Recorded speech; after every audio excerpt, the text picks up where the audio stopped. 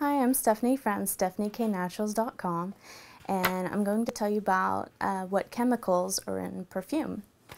Now, most of the perfumes and fragrances on the market contain synthetic ingredients.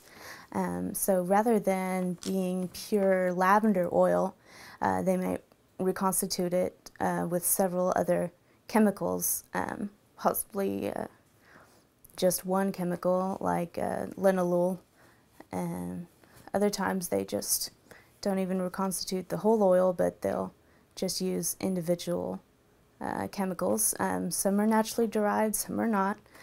And then in addition to those, sometimes there are specific chemicals added just to fix the perfume, make it last longer, make it more diffusive. My preference in perfuming is to not use any synthetic chemicals, but just to use the natural oils. And there are many people who enjoy using only natural oils in their perfumes.